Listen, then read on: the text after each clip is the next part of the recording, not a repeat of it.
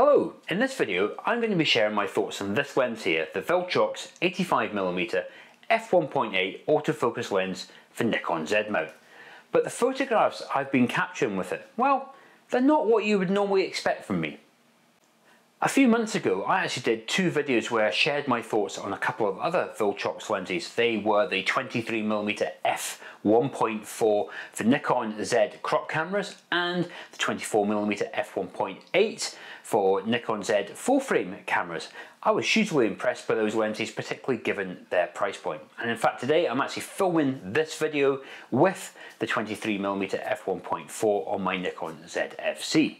So when Viltrox reached out to me and said, would you like to try our 85mm f1.8? I said, no. The problem with an 85mm prime lens is well, for me, it's not a great focal length for taking landscape photographs. Sure, I might end up taking some landscape photographs at 85mm, but that would probably be when I'm carrying a larger zoom lens about. I wouldn't want to carry around a dedicated 85mm lens, so I didn't really have a use for it. But then I had a thought. Perhaps I could use it for something slightly different. No, not portraits, but perhaps I could use it in my live music photography. Now, it's something I've been doing a while. I don't really talk about it much on this YouTube channel, but since about 2013, I've been out and capturing gigs, concerts, festivals, other music related events. And I thought actually a fast prime in my bag about that focal length might actually be really useful. My live music photography has been on the back burner for the last couple of years, but now that gigs, concerts, music festivals are all starting to happen again, I'm back in the pit with my camera capturing photographs. So this is an excellent opportunity, good timing by Viltrox when they asked me, do I want to try this 85mm f1.8 lens? Because since moving to the Nikon Z system, I've mostly been using zoom lenses with a maximum aperture of f4. And while these will be perfectly suitable for doing live music photography, it just means I have to put up the ISO a bit more than I might be comfortable with. So having the opportunity to have a fast prime with a wide open aperture like f1.8 is really useful. It's going to be a great addition to my kit bag. Now, I have been out at a few gigs and concerts recently, and I've been taking this 85mm lens out with me, and I'm now ready to share my photographs and thoughts on this lens with you.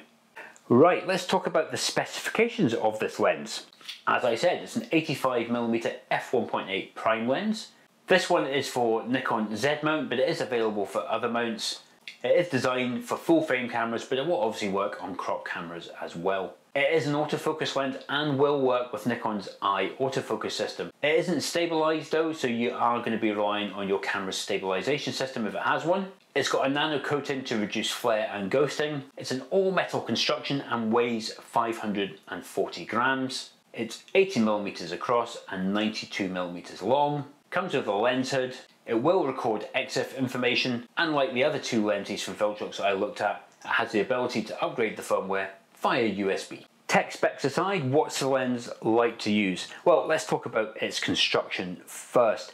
It's got a good weight to it, probably thanks to its metal body. It feels very well made, but it's not too heavy or it's not too big that when you're holding it up to your eye for long periods of time that it starts to feel heavy. Nor when you've got it on a camera strap and it's hanging down to your side, it doesn't move about too much, or it doesn't feel like it's dragging you down. It's just a good weight and size that you would expect from an 85mm lens. It does have a large, smooth manual focus ring though, but as I use autofocus almost all the time, I've not really used this very much.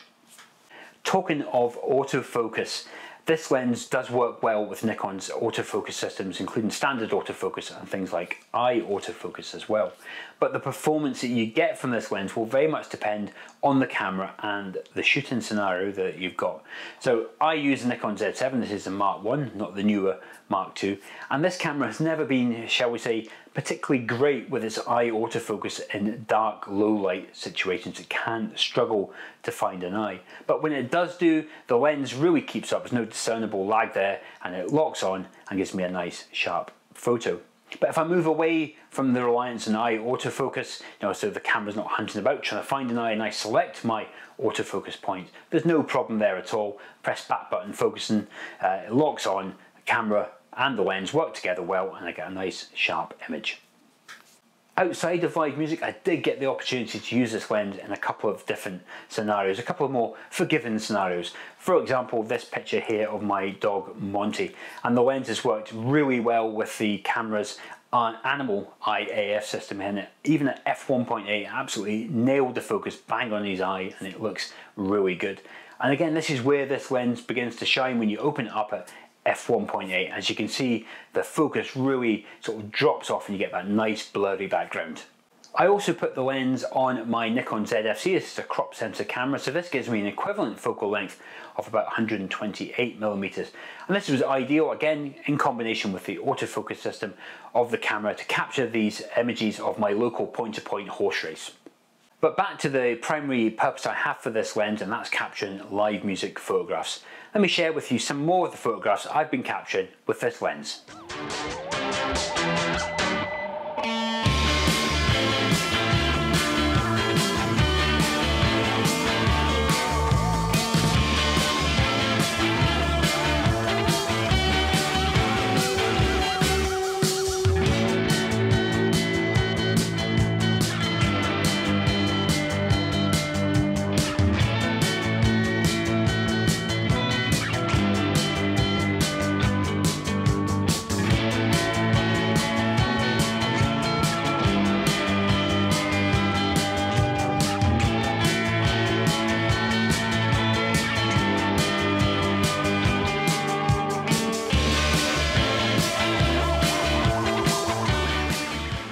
Okay, let me see if I can summarize my thoughts on this lens.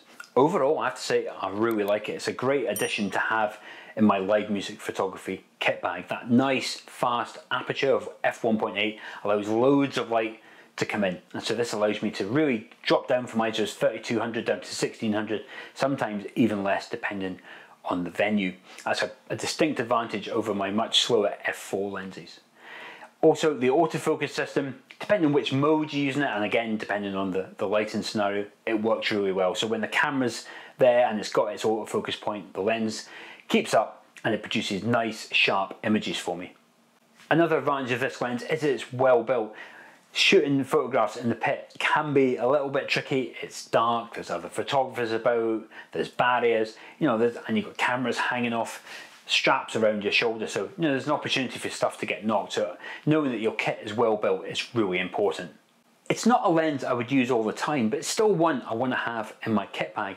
And because of the price point of this lens, it's a really tempting offer. I think it represents really good value for money.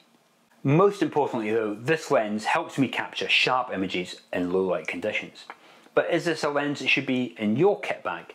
Well, I mean, ultimately that's only a decision you can make. Everyone's shooting scenarios and styles and requirements are all slightly different. But hopefully the information in this video will help you make that decision. But if you also want to check out a couple of the other Viltrox lenses, remember I mentioned I did videos for the 23mm and the 24mm autofocus lenses. I'll include a link for those videos at the end screen of this one. Well, I do hope you enjoyed this video and this quick look at the 85mm 1.8 for Nikon Z mount lens from Viltrox. Hopefully it's given you a little bit of information about how this lens works and performs.